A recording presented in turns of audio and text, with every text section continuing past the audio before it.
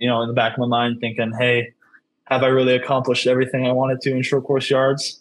Maybe not. So, I'm not saying no, I'm not saying yes. I'm just keeping all my doors open at this moment and, figuring out what would be best for me. Yeah, man. Thanks for coming on. Welcome to Social Kick. We got the full crew: Dr. John Mullen, Luke Paddington, and the man, Olympic bronze medalist Caspar Corbeau. What's going on, buddy? How are you? I'm good. I'm good. Thanks for having me. Looking forward to breaking some things down and just having a good time. Yeah, totally. You're very aesthetically pleasing right now too. All white, white sweatshirt, white cabinets, white face. What's going on? Yeah, I mean, I guess it's just it's the modern Amsterdam vibe. I guess Man, just Yeah, it's very Dutch. Brian's gonna be asking for your digits here pretty soon. Well, I wore a white hat because I knew I was going to be in the presence of some. I don't know where I'm going with that. I'll just stop. So, well, man, cancel B. What do you think is the biggest change that you've seen in yourself and your preferences assimilating into European and Dutch culture?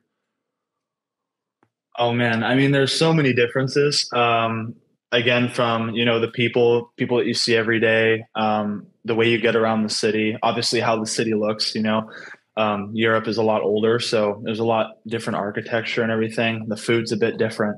There's a million things like this. The training and how my day to day went by was a lot different than at Texas. And everything has kind of shifted, and I've had to adapt and change over time. It's not always easy to make those adjustments, but I think throughout the course of last year, my coach and my friends and also my family helped me make those day-to-day changes that could ultimately get me to where I am now.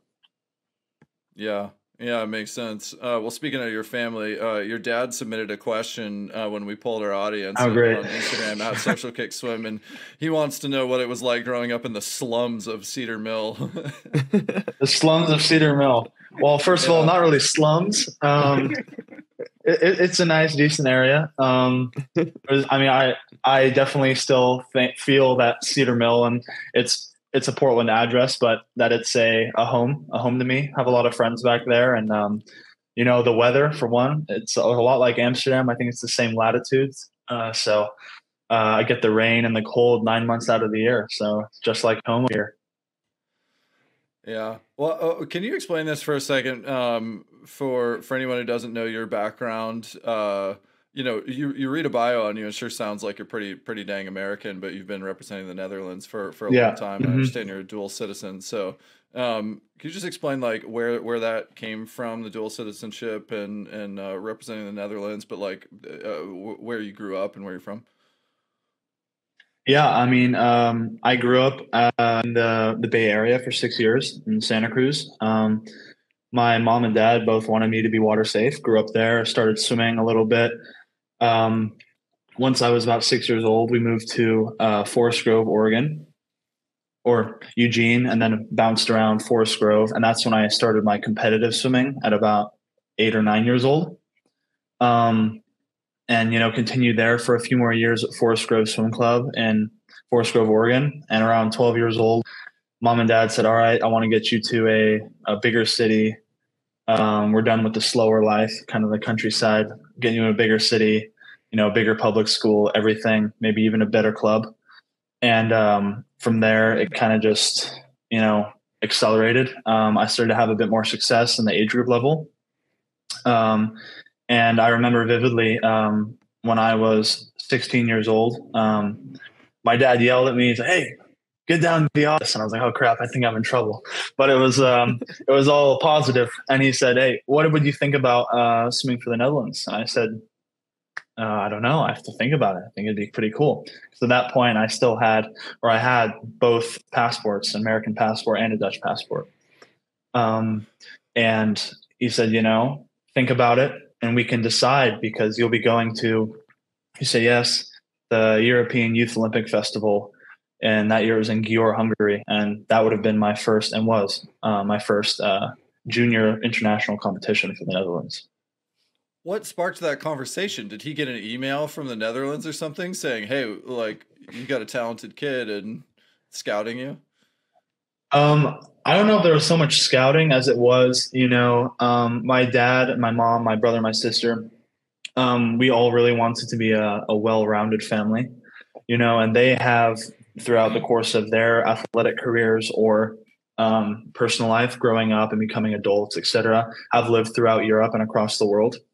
And they thought it was very beneficial for growth and helped them, kind of mold into the people they are today. So I don't know if it was necessarily scouting, but at that point when I was 16, I don't think I was good enough to make the USA junior team yet, but good enough to make the Dutch junior team. And yet, again, it was an opportunity. So, why pass that up to, further my athletic career at a younger age? Caspar, what was that like? Because, I think of Nick Albiero going to swim for Brazil and having to learn Portuguese, and, completely different culture down there from Louisville. Or, a lot of people from, say, Trinidad go to play soccer for England or vice versa.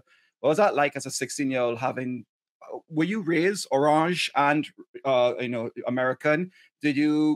Was it easy to go across and learn Dutch and realize everybody is 6'7", not just me? What was that like to go there? Yeah. It was a challenge, of course. I grew up in a household only speaking English. There was no Dutch being spoken at all, mainly for complex reasons. And how was my dad supposed to know that I'd end up in Europe swimming for the Netherlands in the first place? Yeah. But yeah, it was a challenge. When I was 16, my first junior level, I didn't really know any Dutch at all. Just how to say, "Oh, thank you, please, hi," all the good basic stuff. And it was difficult because you end up going into this environment that's unfamiliar to you. You don't speak the language. Granted, they all usually speak English, but it was overall fairly difficult. But luckily, I had the support of all the coaches and new friends that I had made that welcomed me despite my differences and inability to necessarily speak the language. And through that, it really helped me gain some confidence and feel welcomed ultimately, which was very important to me. Yeah, citizenship is so interesting. I mean, Luke's got how many? Like 10 passports? 5 passports, Luke? 4 passports. So he's got 4 passports. When I was consulting, all around the world. Exactly. Mr. Worldwide, as he wanted to call himself for a little bit. I was consulting with the Philippines and also a Russian backstroker, Arkady, I can never pronounce his name, Vietchin. And I was telling the Philippines, he's not looking to represent Russia anymore. He was looking to represent the US. And they're like, oh, well, he can represent the Philippines. And I think they kind of said it jokingly, but I was like, really? Like, how does that even work? And they're like, oh, yeah, ask him. And he's like, no, I want to work with him, be American. I've been here training in Florida. And I was like, is this how it really works? Or how does every country just get to set their kind of own standards? And should there be more standardization to this? Yeah. Some countries have their own deals, their own standardization for, how you obtain citizenship. The US is known for having birthright citizenship. And in the Netherlands, it's different. It's not through birthright, and one of my friends that I had met on that 2017, my first junior trip, one of my best friends now, I train with him to this day, Kenzo. He's from Suriname. Mm-hmm. He was born there in Paramaribo.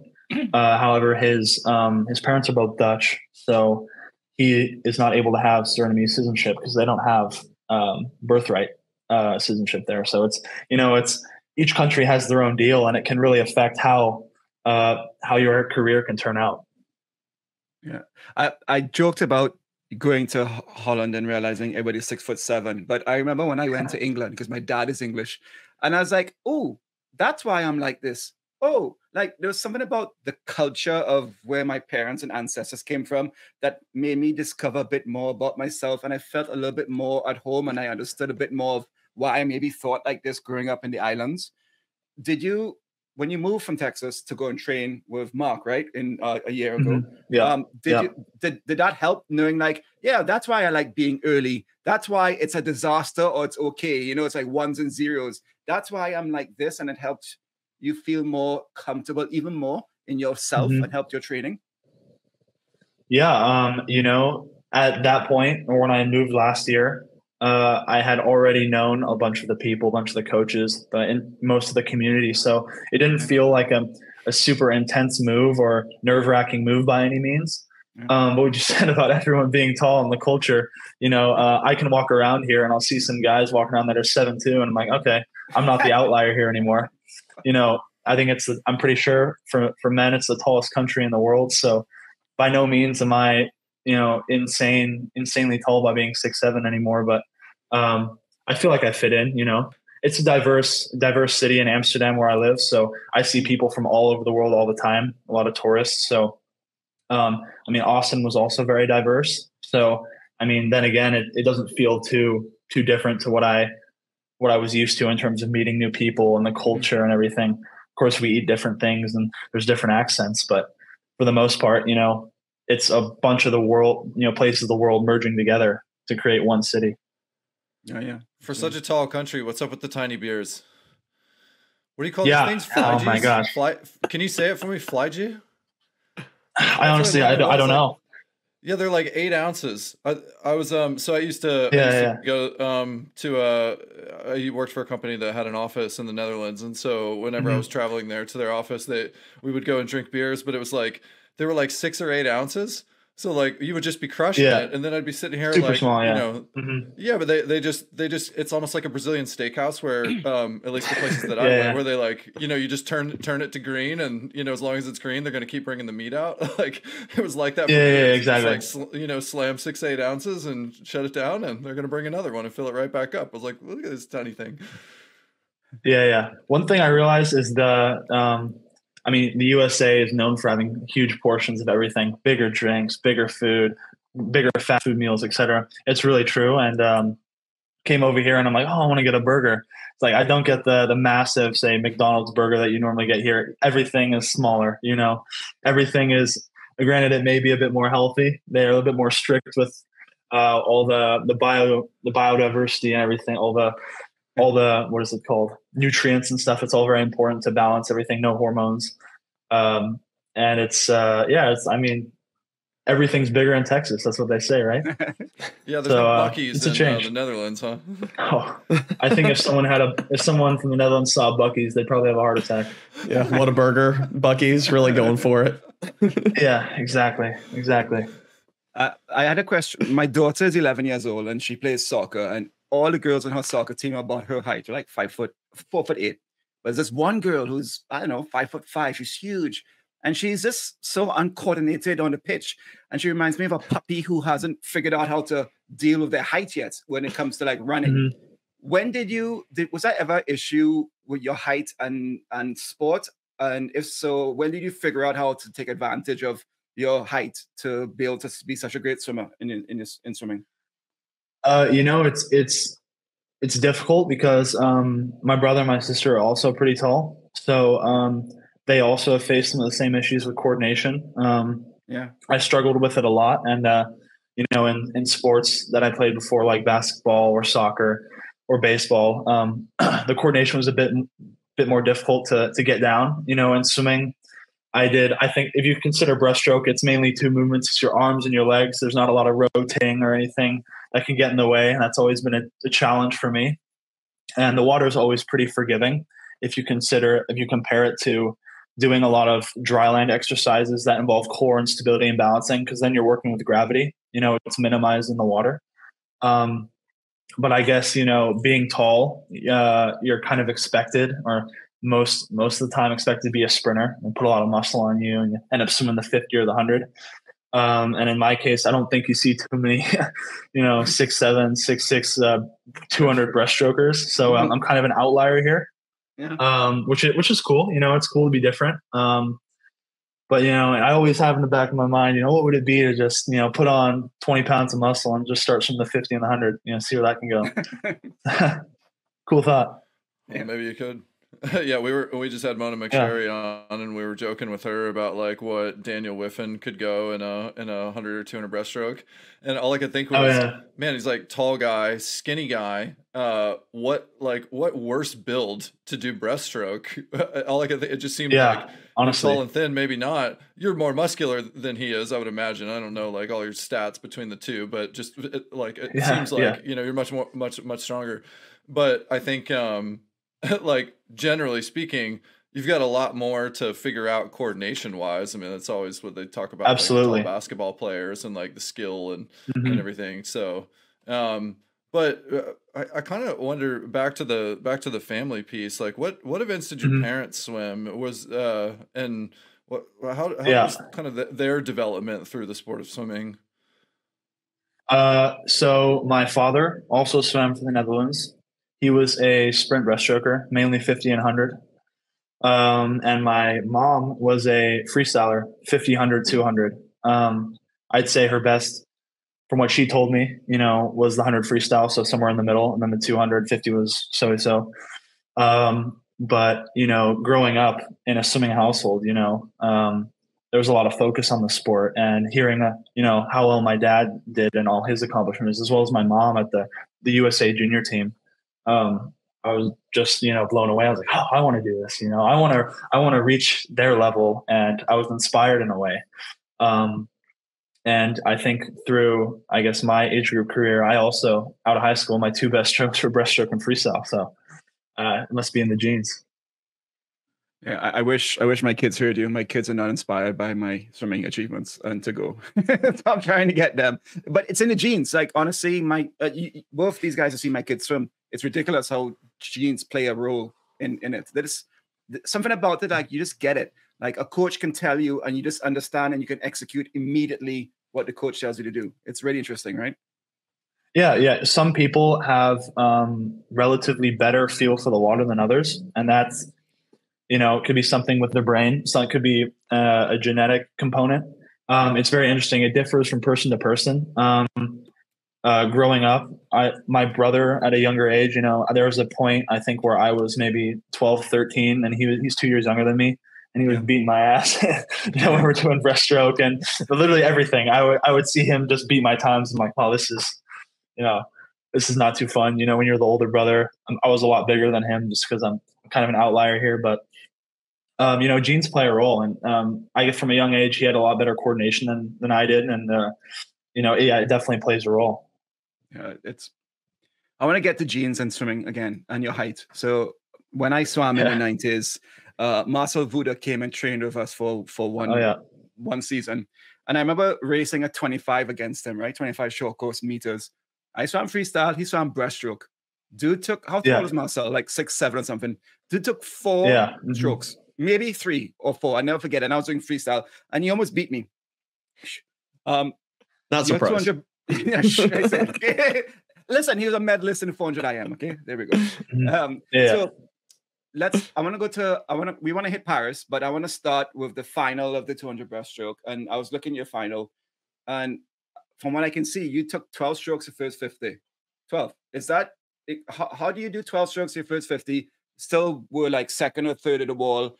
Talk to me about your stroke length and your tempo and your power and your easy speed for a 6'7" breaststroker? Being a really tall, skinny kid. I don't know if you've seen pictures of me when I was like 12, 13, 14. I look like Slender Man, if you know who that is, that monster character. So they're just super tall, super skinny, uncoordinated, and not very strong. Yeah. So even at a young age, I was so much taller than everyone, and I had trouble moving my body through the water because I didn't necessarily have that strength. Yeah. So I would overall just move slower through the water and kind of just always focus on stroke count. If someone over there is taking, 7 strokes short course yards, I'll go and take 3 or 4. And I'll be moving at a slower pace, but it's just what my body can do at that point. And by no means do I look like Nicola Martinenghi, Arno, or Kin Hayang, the super built, massive dudes. And I'm still trying to grow into that and get a little bit more muscle so I can increase my stroke rate. But, you said I took 12 strokes. Yeah. That's just something I kind of practice every day. It's a feel thing, I don't necessarily even though my coach might want me to sometimes count my strokes. It's always just a feel thing. I don't necessarily have to think about it anymore. It's once you reach that rhythm, it kind of just flows and you go through it. Easy speed. I have a relatively good start, so that also can help for the doing those 12 strokes. I can just hide underwater, which is a lot of fun short course, especially. Hey everybody, quick pause to say thank you for watching and listening to Social Kick. If you like this episode, give it a like. And if you like what we're all about, consider giving us a follow or subscribe on YouTube, Instagram, TikTok, at Social Kick Swim. You know what to do. Thanks so much for hanging out with us, and we'll keep telling all the stories about swimming. Cheers. You were like second to the 15 in starting the 200, you know, and even your turns and your pullouts are great. And I think your last 50, you did what, 18 strokes or so in your last 50 when you picked up your tempo. What was that? Yeah. You know, one of the questions that the audience member had was, what was it that you changed, and when did you make that change in your tempo and your stroke rate, or even your power or your timing in the 200? For one thing, it's, you know, once you turn off that third 50 wall, you're absolutely gassed. Maybe not other guys, like maybe Leon's something different, but I felt absolutely gassed. And it means you come up a little bit earlier. You know, you're out of breath. You don't go as far underwater. Yeah. And one thing that I had learned from some past years of breaststroke from 2021, 2022, 2023, I would always usually take it out pretty fast and then get to the end and kind of just blow up at the end. The piano man would come visit me. I worked on technique a lot this past year and a bit more of race strategy. And after Doha, where Jihao Dong hawked me the last 20 meters at Worlds, you know, I thought, okay, I need to do a smarter race. And I remember thinking during that race, okay, I'm ahead. The adrenaline's going. Let's just go for it. Put it all in. And I ended up just totally falling apart at the end. So in Paris, I thought last 20 or last 50, build the first 25. And then once you reach about 30 meters, build, increase the tempo, and just get to the wall. The great Sergio Lopez, fellow 200 breaststroke medalist, says the key to 200 breaststroke is those who don't slow down. The person who doesn't slow down, who doesn't slow down as much as everybody else will win it. And, you know, and it looks as though you're catching up, but actually you're just not slowing down as fast as everybody else. What are you doing to not to deal with that pain and not decelerate as much as everybody's decelerating and maintain your position? Because you did that. You were third, and you finished third strong. What did you do mentally, physically to maintain your speed almost? A lot of it had to do with the type of training I was doing. Compared to Eddie, he's very old fashioned. You know, that was my last year at Texas. Very much just long aerobic swimming, grinding in a way, which is good. It works. A lot of people do amazing off of that. Take Carson, for example, absolute beast, one of my good friends. And coming over here, I did more meters, more yardage than I had ever done before, but it's at lower intensity. We mix in a lot of more specific technique work. We use a camera every day, work on starts or getting a side profile view so you can see exactly how your legs are moving, if they're moving at the right time, how's your pull impacting your drag, all the little elements. And I really, really tried my best to focus on technique this year. And every stroke of breaststroke I did, whether it be in a drill or sprinting or just easy swimming, to make it as I would do it in a race. And that was very critical to that last 50 or last 100, last 75 of just maintaining the stroke even when you're feeling some pain. All right, I have two things here. First, you mentioned Carson. We have a little thing going. Carson Foster, David Johnson, 1,000-yard free. Who do you have? I'm not gonna count out Carson because if it was long course, I don't know. Maybe it's a bit easier. You can't hide underwater. Can't use those turns as well. He's got good turns. Short course, I don't know. I'm not gonna count him out. I don't want to count out my boy Dave either. But I think it would be a good race. It'd be a close race, especially if they both are out for blood. There we go. All right, we still want to see it. Let's make it happen. All right. Back to breaststroke though, and you mentioned turns there, and you have great underwaters, great pullouts. Are there any tips that you have for people that are trying to improve their pullouts and get better at them? The biggest thing that I've been working on my pullouts this morning. I figured out, we did a bit of analysis the other day. One of our scientific directors helped me pulled up, my different speeds throughout the pull-out phases compared to other swimmers that I train with. And off the wall, I have a really great streamline, and I think that is probably one of the most important things, is having a really good body position and minimizing drag at all points throughout your underwater phase. But we found out that, I go a bit farther underwater than most people because I take a longer pause in between the dolphin kick and the pull down phase.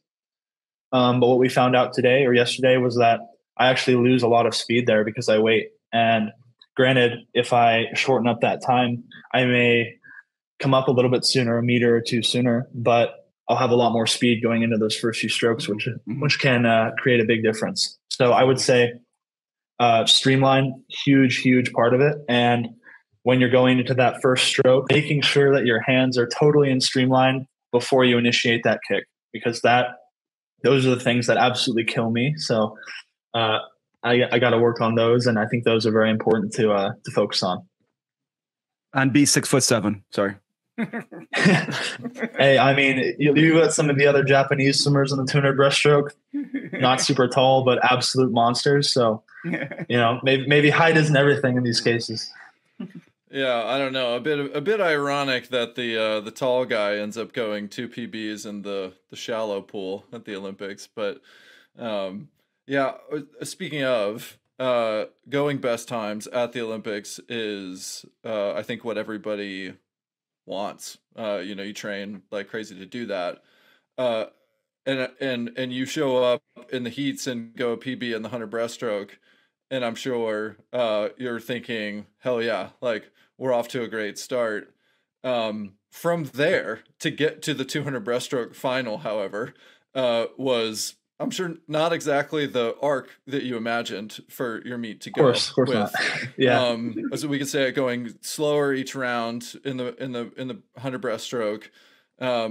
Finishing 8th in a heat where your prelim time would have medaled all the way to come back and then do it the right way through the 200. So I want to know, like, what was that like for you to experience the whole bit of a up and down that your Olympics went through, ultimately culminating in, the ultimate prize of getting a medal? Yeah. I talked with Mark throughout the entire year about my potential and what I think I can do and what I think I can accomplish this year. 58 was one of those big things, and I got very close in that preliminary swim. I touched the wall. I saw I was ahead of a lot of people. Oh, this could be it. It was 59.0, really, really close. Going to the semis, I think 59.2 or something, 0.1 and a bit slower, which was, basically almost the same race. Maybe changed up some things that I shouldn't have. And then going to that final, I was having a talk with Mark before the race and just thinking, for one, I wasn't supposed to be there if I'm looking at the rankings in the first place. So it's already a bonus. I didn't feel nervous. It was just already a bonus, just being there, happy, go and do what I want to do. But in the back of my mind, and I mentioned this to him, we talked about it. If I want to be on that podium, it's most likely going to probably be a 58.5 to get a medal. And we said, you gotta change. Obviously that wasn't the case, but you got to change something. You got to push yourself to get to that next level. And in my mind, I thought, okay, just going to attack a bit more that first 50, because a lot of people have a bit more opening speed than I do, especially in the 100. And I thought, okay, increase my tempo. But, breaststroke is one of those strokes where you can increase your tempo and then absolutely fall apart. And you end up even going slower with a higher frequency.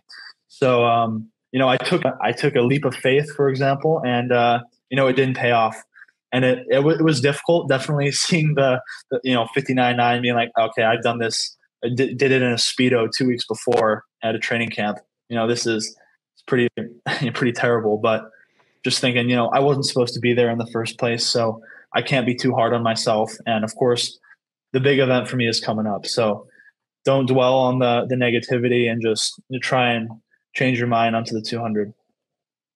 Yeah. Like you said, seeing the times 59.0 winning, I guess, what was your initial thought when you saw that won? And then maybe after the fact, like, what was the I don't know, the dialogue or the thought process amongst all the breaststrokers about just like what's going on with these times. We all heard this pool's so shallow, it's so slow. You like B said, won a best time in prelims. Yeah. So what was everyone saying? Honestly, I do feel like the pool impacted it a bit, in all honesty. I could stand and my head would basically be at the surface. And I did feel a bit of waves or restriction. I'm a bigger guy, so maybe, girls, they have a full body suit. They're a little bit higher in the water, maybe a bit smaller. They didn't feel it as much. I felt like I felt it. Maybe that's a mental thing. But even when I dove in before the meet started, I thought, damn, this pool is shallow. It didn't feel right. Yeah, exactly. Diving in, almost breaking my nose. But seeing those times, it's, my coach, Mark, had mentioned this 100 times before. He'd say, at the Olympics, almost no one goes PBs, but what matters is the place. It's not about the times. So you could go 104 and you could be third going into finals. Who cares? Yeah, you're 5 seconds off what you should be going, but hey, it's all about the medal. It's all about the place ultimately. So, and at the end of the day, everyone else had to go through the same thing. So it's not like anyone had an advantage over the other. So it is what it is, So you're coming out of the 100 breaststroke going, okay, well, I gave it a shot. I rolled the dice and it didn't work out, but not like, super down because you're playing with house money. You get a rest day. You come back and you stack up the 200 breaststrokes the right way, a little bit faster each round, prelim to semis, and then you drop a 207 PB in the final with Luke's aforementioned, crazy low stroke count and just finishing it strong the way you want to.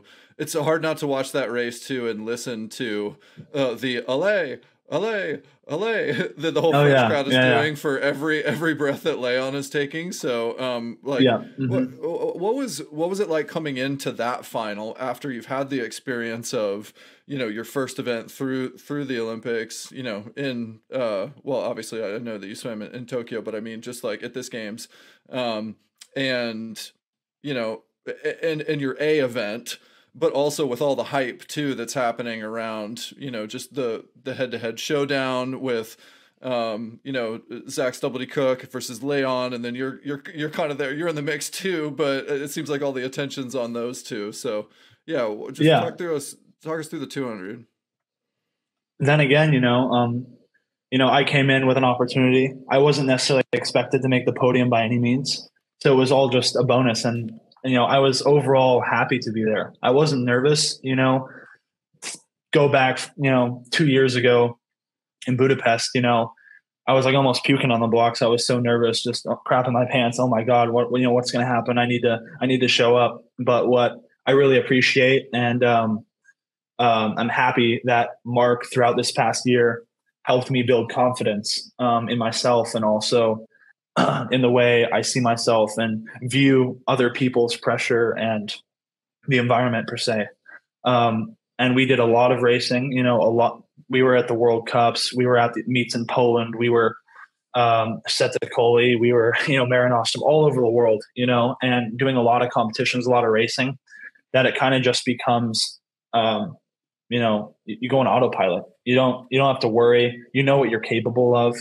There's no real stress. It was all just happy. I walked out. I'm like, okay, here we go. It's time.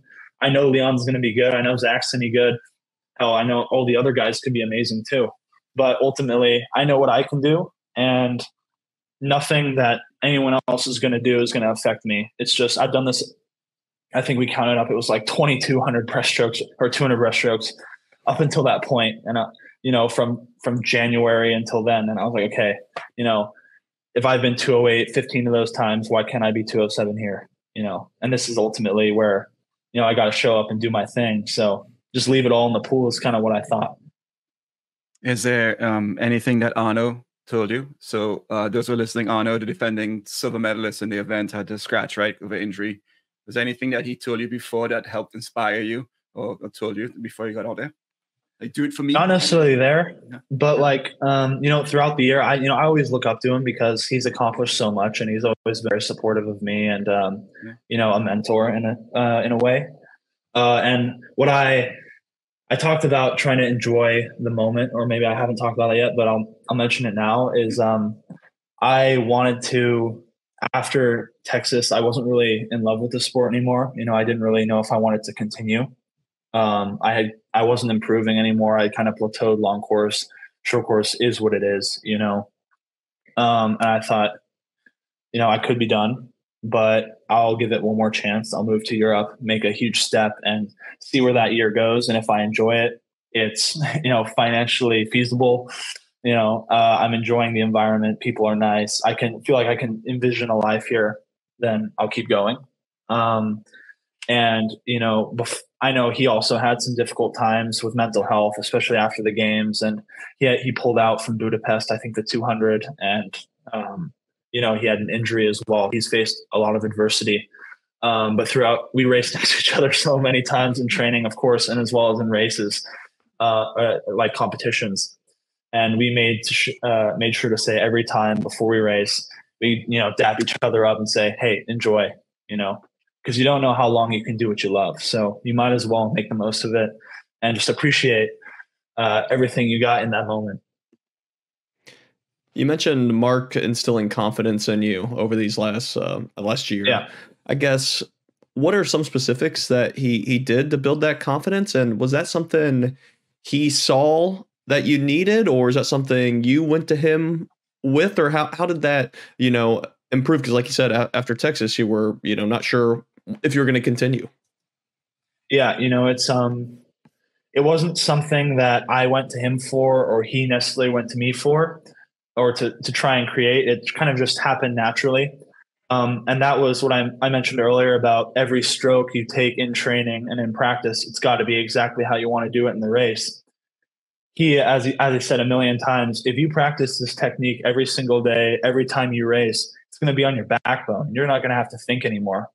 And at first I was a little nervous because I was still coming out of that, that Texas mindset where I don't know if I want to keep doing this. Every time I go up to up to the blocks, am I going to, crap the bed and go 214, or am I going to go 208? It was a crapshoot. I didn't know what I was going to do. But throughout the year, realizing myself after a race, that felt pretty good. I managed to keep my head down and my hips up. The last 15 meters, I didn't completely fall apart. And, Mark would say, hey, it's because you're doing it in training. You're doing these drills correctly. You're keeping your hips up, head down, good streamline, everything. And then again, it's the race experience. If you do something 100 times, you'll know how to do it the 101st time. So that was a bit of the confidence in myself. Just in training and in racing, that experience that I gained kind of helped me grow into myself this year and ultimately, get me to where I am now. Speaking of where you are now, we were talking about like, hey, let's give this a shot, go abroad, see if you love the sport again. Sounds like training's evolved quite dramatically to get you on the right side of that. And then also, you mentioned can I sustain it financially? What are can you now? You got a bronze medal, and I would imagine opportunities on the Netherlands team as a locally trained athlete now is opening up some other opportunities. What does that look like? In the US, there's definitely a bigger market and a lot more eyes on you, of course. Sport is huge over in the US, as we know. You can look at American football, you can look at soccer, you can look at the NBA. There's money everywhere just getting poured into it. So, the stipends and stuff, I've heard what the USA guys get because I've trained with them, blah, blah, blah. There's not so much money, money over here for sure. And the bonuses that you may hear about from like the USA team, Operation Gold, all that stuff, it's nothing compared to that. So a lot of it is the opportunities. Those earrings then. These earrings, I've had these earrings since 2019. It's the same ones. So I love them. They're my favorite, it's financially feasible. So, we get a stipend every month, and it's basically the prize money that can help, keep me stable.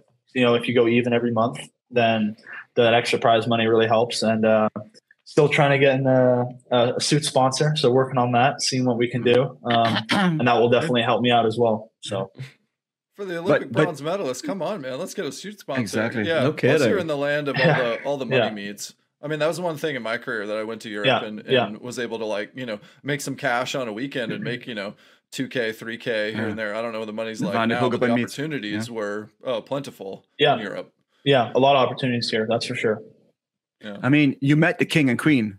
Come on. I mean, the fanfare you had when you came back home, it was pretty cool. What was one of the coolest things that you had in your welcome back and they're honoring you? And what was one of the weirdest moments you had when you came back to Holland?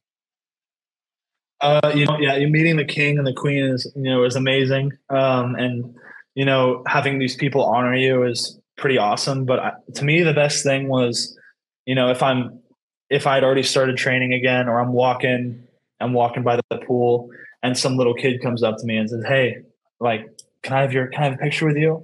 I find that the best and, like, the most important to me.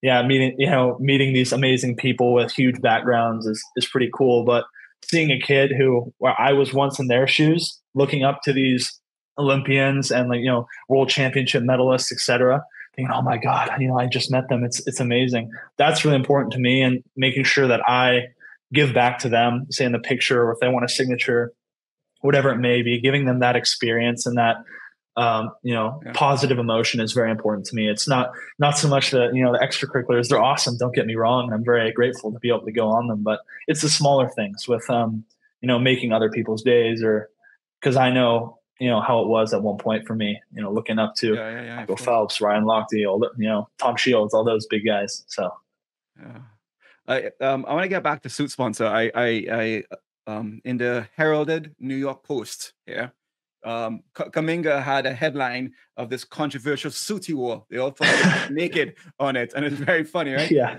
So let's get back to suits. What's the ideal suit for you for breaststroke?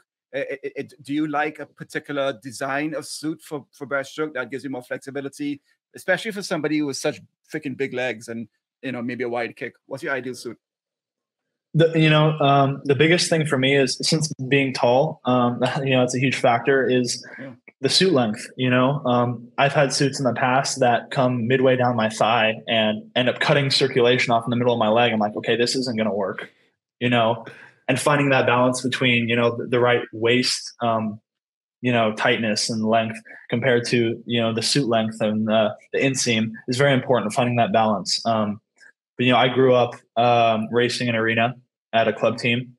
Then I went to Texas, and everyone there wears Mizuno. That was fun. I enjoyed it. Wore the multi-racer there. That was in the SL for long course 200 breaststrokes. Just something with some, a little bit more range of motion in the hips and the legs. And then I think that the Primo, I wear that now. I've worn that the entire year since December, and that's been, a perfect suit. It's flexible. It has the good length. It feels almost rubbery, even though it's not, because that's illegal. But I feel like I have good support in the water, and the biggest thing is just having something that fits my body. Yeah, can't say rubber with suits. Almost feels like can't say bomb on an airplane. Yeah, exactly. So ideally, would you have a customized suit? Because it harkens me back to, like, I remember, I swam in the full body suit era, and then those were banned, and then I swam several years in jammers too. But, like, I remember wearing the Speedo Laser. I wore a small tall, and I'm 6'4", and it made no sense to me that there was anyone who wore a medium or a large. And so I mean, you would be like one of the only ones, but you would still be wearing, like, you would want it to be really slim, not wider. So I think, like, suit sizing has always been kind of strange, but it seems like, an ideal sponsor for you would have, like, a custom cut so that you could, like, specify the length and, just have it fit for you. Yeah. I don't know if I'm at that level yet, but I can hope. And fortunately for me, there's enough brands out there with suits that actually fit, and I can make it work. It's not ridiculously uncomfortable or anything. So I think I'm in a good spot right now. If I can get to that day where I can say, this is what I want, this is the colorway I want, all that thing, that'd be pretty amazing. But, I'll keep striving. Or you could just stick to showing off the quads, Yeah, Quad you know, goals. halfway up the leg, show out the quads. Yeah, exactly. So we all know breaststrokers are weird. And one weird thing I feel like breaststrokers do is you put on your suit and you're doing some weird movements to make sure you still have the hip mobility and it's like Yeah. setting in. So what's your move after you put on your suit? Yeah, well, I do the same. Some people like squat down and then spread their legs, and I feel like that's kind of risky because if it's not in right, it just burst open. I've had that happen before. And there were some pictures of me at the Olympics, and also like my hands by my groin, making sure the suit fits. But it's just making sure it's up enough one leg and up on the other to sit balanced in both ways. Bit OCD, making sure it's level. That's my go-to. Just making sure it's pulled up high enough. There's no extra space. High and tight. Yeah. Hopefully in those moments, NBC's not zooming in on the private time happening there. Yeah, what was it? Ricky Barnes blew out the backside of his suit right on a relay. So that was bad enough. We don't need a groin blowout. Yeah, that would be, especially on prime time. Yeah. Hey, girls, a sport, man. Come on. Well, it's like the backstroke videos. They like zoom in. You've seen the cameras that are on the backstroke blocks now. They zoom in, and it's like right in the person's like abdomen. I mean, or even in their crotch. I feel like, yeah, it could be nightmare fuel. It could be one bad moment, suit rips, and you dive back. Say, are you going to stop? No, I'm going to keep going. So, meme forever. Yeah, exactly. Caspar, I want to find out. So where we are now. So your teammate in Texas, David Johnson, he took a year off, went to train with Mark, saw him really, really well, made the Olympics, and now has gone back to train with Bob in Texas and is expecting Leon. Are you going back to Texas, of course, to swim with Bob and train with your 200 breaststroker? I know I'm joking, but what's your plan now? Where you're at? Where are you going for Worlds? Are you doing World Cups? What's your plan for the next 6 months? Or are you just chilling? Yeah. So I do have eligibility. That is something that's still kind of funny. But at the moment, Mark, I don't know if you guys have known or there's been in the Dutch news, but Mark is no longer my coach. So I have a new coach, interim coach, Case. He's great, really helping me through all these changes and everything. But yeah, on Monday, I fly to Shanghai for the World Cup series. That should be super exciting. I'm looking forward to it. That'll be my opportunity to qualify for Short Course Worlds. That'll last for 3 weeks. And then hopefully if everything goes to plan, the Dutch are only taking 8 people total. Could be 7 guys, 1 girl, could be 4 or 4. It's just whoever shows up and whoever swims the fastest times. So I just have to, lock in and, enjoy the ride per se. That's how the next few months up until December are going to look. What are you hearing about the Shanghai World Cup? I think there was a headline like the event sold out in seconds, and now tickets are selling for like 10 times like the list price. Any other info you have heard or any other excitement heading into that meet? Yeah, that's news to me. I mean, if it's packed, that'd be pretty amazing. But I'm sure after the success that some of the Chinese swimmers have had in Paris in the past few years, a lot of people are going to want to see them race. So having one big event at home is pretty big. So if it's packed, awesome. Big crowd, should be fun, a lot of energy. Are you tempted to potentially win another championship of Texas in March? It's always in the back of my mind. I love Austin. The city is amazing. I don't know if you guys have been there a few times, but food is great. Sun, it's almost always sunny. Great city, a lot of nature around. You have everything you need. And on top of that, I have a lot of my really best friends, living there. And of course I miss them. I don't get to see them that much anymore. So, and also, in the back of my mind thinking, hey, have I really accomplished everything I wanted to in short course yards? Maybe not. So, I'm not saying no, I'm not saying yes. I'm just keeping all my doors open at this moment and, figuring out what would be best for me. Yeah. Good job. Right on, man. All right. Well, we just got a few rapid fire and we'll let you go. All right. What's the hardest race in swimming? 4 IM. Olympic gold or world record? Olympic gold. Can't be taken away. What are you listening to, watching, or reading right now?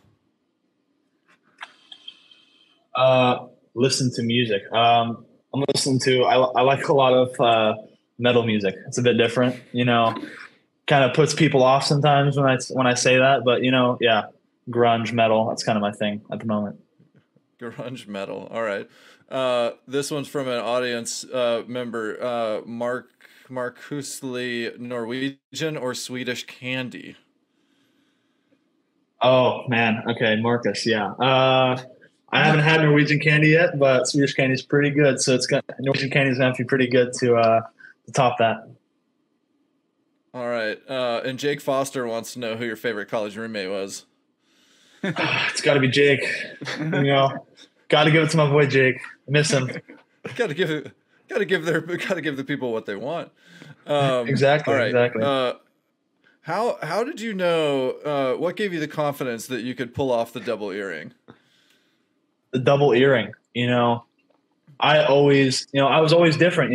I'm super tall, lanky. Like different kind of music. I like earrings. I like tattoos. I was like, hey, whatever fits my vibe. I was like, hey, double earring, black stud. That's my thing. That's how it is. What's the next tattoo?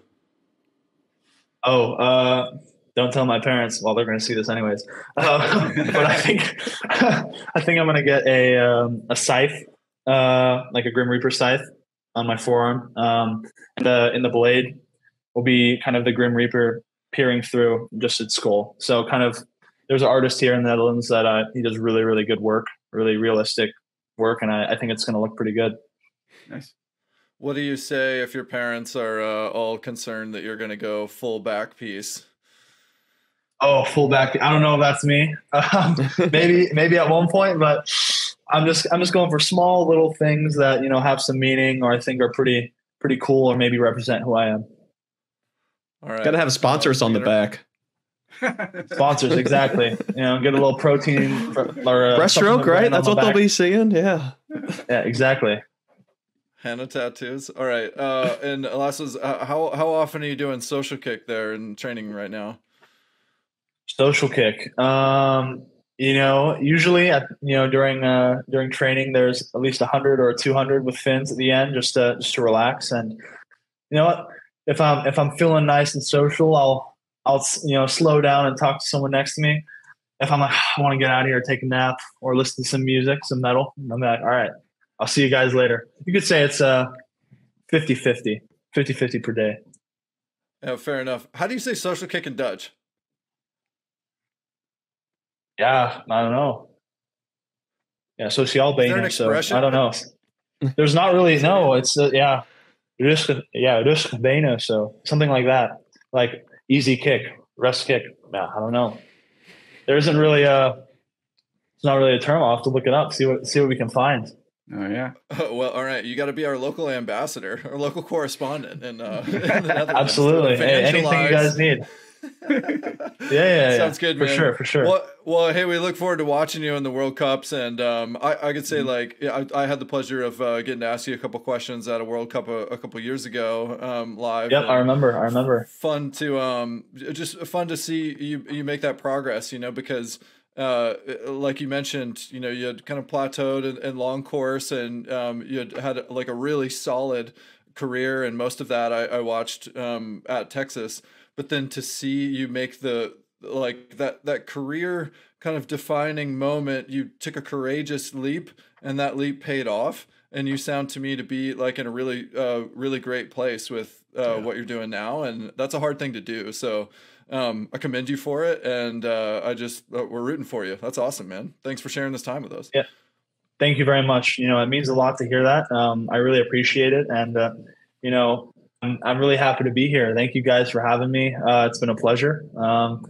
And looking forward to seeing you guys some other time. Awesome. Well, you're welcome back anytime. And thanks. That's it for this episode of Social Kick. We'll see you next time. Everybody, thanks for hanging out with us.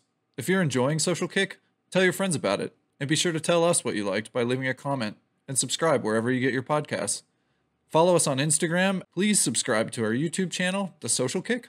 And you can find all of our content on our website at thesocialkick.com.